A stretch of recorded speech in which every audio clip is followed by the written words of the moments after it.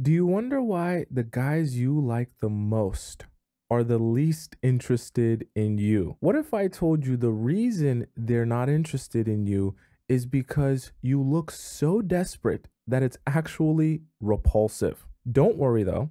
After we discuss the 7 dumb things that make you look desperate, you'll know exactly what not to do and how a simple change in your approach can take a man from being repulsed by you to being obsessed with you. Being a textaholic is number one. You're always trying to text the person that you're in a relationship with 24/7, non-stop. 368 days a year. But I actually want you to understand that being a textaholic makes you look desperate, and it doesn't make him feel any more attracted to you. It actually only serves the purpose of making him feel less attracted to you. Why? Because I want you to imagine what it would be like to be the woman of his dreams actually. Okay, no diss to you. There's a good chance he perceives his favorite celebrity crush or his dream girl as being out of his league. And so, subsequently, because he doesn't feel like he's on that level, how do you think his dream girl is likely going to treat him if she's truly out of his league? She's not really going to have time for him. She's not really going to be that interested in him. She's not really going to want to spend that much time around him or talking to him. She's going to have other things to do. She's going to have other people beating down her door. She's going to have other people who are willing to crawl on glass and sniff her butthole. It's not anything interesting that this one of 1,000 men is interested in her. You feel like you're talking to him all the time. He also feels like he's talking to you all the time, but he also is forced to infer, which means just come to the conclusion that the only way you would be able to text him 24/7 all the time is if there was nothing in your life ever more important than him, and or if you just had so little going on in your life that you had nothing but time to sit around and text him all day, every day. Either way, either one of those two conclusions is very bad for you because you come across as being desperate and needy for him. For those of you who have been here, what do I always tell you to use the phone as? You're using the phone as a scheduling tool to get the next in-person hangout or date, okay? Because at the end of the day, you are not focused on anything except getting him to continuously want to see you in person more. And the most valuable and quality time he can spend with you, where he gets the best experience from you, will always be in person. Number two, asking for attention. Just because you're trying to communicate more and let him know what you want and what you need and all that good stuff, that doesn't mean you sit around asking him, please, why don't you text me more? You never text me anymore. Why don't you call me? Are you cheating on me? Why don't you call me? You said you were gonna call me at 9 p.m. and you called me at 9:01 p.m. Does that mean you don't like? While you think that you're making your feelings known and you're communicating, what's actually happening underneath the surface is you're becoming a desperate ball of anxiety, and he only sees you as less than. Because why are you so bent out of shape because I'm not calling you or because I'm not texting you? Do you not have anything else to do in your life except for sit around and watch the clock move? As you know, you're waiting for me to text you or call you or FaceTime you or try to hang out with you. Because think about what I just said earlier and what his dream girl would be embodying if he was ever in a relationship with his dream girl. Do you really think his dream girl would be asking him why he didn't call at 9 p.m. like he said he was going to call? No, his dream girl would be out there doing a whole bunch of fun, interesting, amazing things, not worried about him. His dream girl would be having so many men willing to crawl on glass and sniff her butthole, she can't even remember that you said that you were going to call her at 9 p.m. She's actually got other things to do. Oh, you didn't call me at 9 p.m.? Oh, cool. I didn't even realize like I was doing so much other stuff. Not that, oh, you shouldn't care or you shouldn't you ever want to be with your man or ever want to speak to your man and you should just be totally detached and never care about anything, never like anyone, never love anyone. What I'm saying is you should also have things that you care about that are important to you, that you spend your time and energy on, that the fact that he might not call you or text you doesn't bend you out of shape so much that it feels like the world is falling apart, okay? It helps to keep you stable. The moment you open your mouth and start becoming needy and asking for more attention, even when he does give you more attention, it's from a place of pity because he sees how in pain you are about the fact that he's not giving you enough attention, and because he feels sorry that you're in so much pain, he gives you attention for the simple fact he no longer wants you to be in pain. Number 3, let's talk about being Sherlock Holmes. Sherlock Holmes is being a detective, searching for answers 24/7, trying to figure out who he's talking to, who he's going out with, who he's spending time with, what he's doing when he's not texting you, and then taking that information and interrogating him. Where are you? Why didn't you text me? What are you doing right now? Who are you with? Which friends? Take a picture. Show me the room. Show me the bathroom, right? I know that the men tell you, oh, I like a girl that's a little bit crazy. Oh, I like when my girl cares. Oh, I like when she's a little crazy. But what I want you to understand is when you become Sherlock Holmes like this, all that does is, the reason they say they like that is because it's an ego boost. Why? Because I know you're so concerned with me is the only way or reason you'd be sitting here on your phone comparing which glass and which frame is the same glass on the same table, which means you're out on a date with another girl. That gives me an ego boost because now I know how much power I have over you. Now I know subconsciously I don't need to chase you or pursue you. You're so obsessed with me, you're so consumed by me that everything I do, even when I step out of the house, all you're thinking about is what I'm doing when I step out of the house. You don't even have time or space in your life or in your brain to be thinking about anything that's important to you. So much so that if I don't show you exactly what I'm doing 24 hours of the day, your whole world is going to fall apart. And the only way you could be so much of a Sherlock Holmes chasing around every single little Scooby-Doo clue is if you had little value, little to no value, or if I was the most important thing in your life. Do you think his dream girl is sitting on the phone watching his car drive from home up until the place that he said he was gonna go? Because for some of you, it's very difficult to even peep the information and not say anything. So my advice to you would be to not even bother yourself viewing that information, that you don't feed that monster. Okay. The reason I say don't feed that monster is because it becomes like an addiction.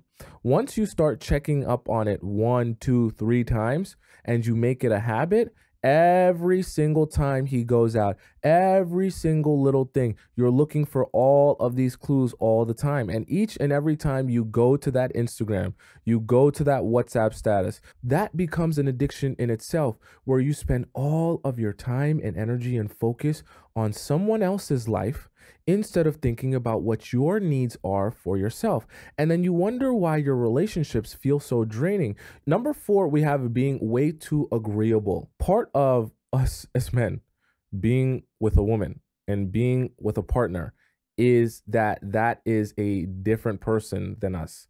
That is a whole individual outside of us. If I wanted to be with myself, I would be single. I say that to say, when they get into a relationships, don't think of it as a crime that you have opinions or thoughts or perspectives that are in disagreements with him. Don't think of it as a crime, especially that if he treats you in a way that you find inappropriate or you find disrespectful, that you shouldn't speak up for yourself because you just want to be agreeable or peaceful, right? That you don't want to cause drama. You're so in so much seek of being likable that you try your best to be agreeable. And so because you want to be agreeable, you don't want to cause conflict by speaking up for the ways someone has treated you badly. People can sense that after a while, that you're just an empty shell that will constantly agree, constantly be always trying to keep peace, constantly trying to be as likable as possible. You don't want to have opinions. You don't want to have perspective. You don't want to set boundaries because you want to be likable. And all that tells me is your desire to be so likable stems from the fact that you're desperate for attention and validation from me, that you need this relationship to work with me, that you have no other options except for me, that I'm the best you can ever do, that you're trying your absolute hardest, that I will like you as much as you like me. Obviously, the men aren't writing this in their notebook, but these are the types of feelings they start to feel subconsciously, which is why they respond to you in those particular ways, which is why they start pulling back from you as you begin to show these behaviors and approach the relationship this particular way. Men can be a lot like dogs. When you train them to understand the difference between right or wrong, and you train them that you mean business, they go, oh, you're one of the girls that means business and actually respects yourself. Okay, I respect you now too. I respect that you have boundaries. I respect that you stand on business. I respect that what you say you're about, you're actually about, and you won't move for anyone. I actually respect that. You should be looking forward in your relationships and your situationships to the first time you can have your big fight with a guy and show him that you mean business. Because it's very good to set that groundwork early, that if he doesn't act the right way, if he doesn't treat you the right way, if he doesn't be respectful in the way he approaches you, that there won't be access to you, okay? That's why I think, that first fight can be a really good show, not tell, a good show of that, all right? Number 5, let's also discuss being way too forgiving. When people see that you will forgive them for anything, no matter what it is, because you just don't want to do the job of addressing them appropriately, people realize that you're willing to forgive, not because you're a kind person, but simply because you just don't have the cojones or the backbone or the spine to stand up for what you believe in. It communicates to me that you don't think you're actually deserving of much, which is why you allow me to treat you anyway, and you forgive me regardless of how I treat you. It's an amazing feeling for me because I realize, once again, I don't have to put my best foot forward in the relationship. I don't even have to bother respecting you. I don't have to bother acting accordingly. I don't have to bother doing the right things. I don't have to bother saying the right things. I just have to sit back, do whatever it is I want to do, whenever it is I want to do it, and not worry about how you feel about it. Because all that matters is how he feels. Even if you do feel upset, even if you do feel slighted, even if you do feel disrespected, you're just going to forgive anyways, and there won't be any consequences for it regardless. As they believe you're more and more desperate, they begin changing the way they approach you and the way they treat you more and more, until finally they're treating you completely differently than they were at the beginning of the relationship. So that doesn't mean that you never forgive people ever for anything that they do and never give them a chance to change or adjust their behavior. That also doesn't mean you forgive them for every little thing. There's a balance in between there where you stand your ground and you set the boundaries and expectations before they even happen. Because a lot of you are going into your relationships and you're hoping that there will never be any conflict, rather than going into the relationship saying, I know these are hard boundaries for me. So before they even become problems, you come right out and you let him know what your standards and expectations are. And not just letting him know, but letting him actually see that. Let's say you don't like it when he tells you he's gonna pick you up at 10 p.m., but he always ends up coming late at 11 p.m. And let's say one day he does that. He comes at 11 p.m. and he doesn't tell you where he's going to be or whatever. And, he messes up the plans. You might say one day, look, I told you what time to be here. I told you I'm not dealing with someone who's going to show up at, 11 p.m. when you said the plan was to be for 10 p.m. You can go back home. I'm not going out with you. You don't need to keep repeating yourself over and over. This is a boundary. This is a boundary. You let him know. Once you see that he's done it, you let him know, I don't appreciate this. And then the next time he does it, you let him feel that you don't appreciate that. That's the 1-2 punch. Next, we have trying too hard. You're like on your hands and knees, scrubbing the floor in your maid outfit, looking up at him saying, can you see how hard I'm scrubbing the floor? Does it not look shiny and squeaky clean? Do you not see that I'm the perfect wife for you? And you would love to be in a relationship with me because I'm the perfect maid. You see how clean I scrub these floors?